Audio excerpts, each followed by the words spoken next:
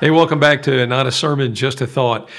It seems harder than ever to live like Jesus and love your neighbor these days, especially when your neighbor flies a different political flag than you do, or keeps posting obnoxious things on social media, or sports a bumper sticker that you find patently offensive. Have you ever just wanted to pull a pit maneuver and run somebody off the road because of a bumper sticker?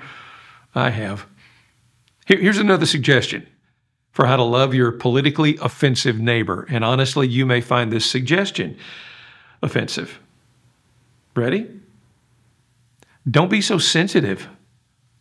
A lot of us Christians pretty much live in a constant state of being offended. I don't know if there's something in the baptistry water that increases sensitivity, or if consuming small doses of Welch's grape juice over a long period of time thins the skin from the inside out, but for crying out loud, it's like we all place membership in the church of Perpetual Indignation. Did we really expect to navigate life without ever hearing or seeing something that we disagreed with? And if the unregenerate world around us declines to live up to the standards we hold sacred, it's doing exactly what God said it would do. He's not surprised when people do what is right in their own eyes. He actually wrote a book about it, ironically titled Judges.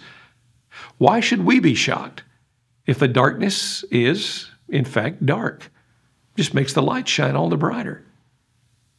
Is the world full of things that bring offense? Absolutely.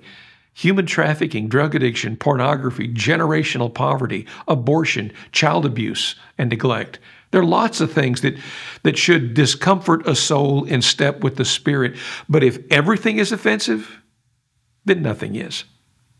The most compelling reason for dialing down the indignation is this: it's just hard to tell somebody the good news when you're wearing your angry face. Like, if the goal is to let everybody know what we're against, then by all means, fuss up a storm. But if we're trying to show the world a different way, a better way, the way, then maybe what we need is a more gracious, graceful approach. If God didn't send Jesus into the world to condemn it, I'm guessing Jesus didn't send us into the world for that purpose either. Not a sermon, just a thought.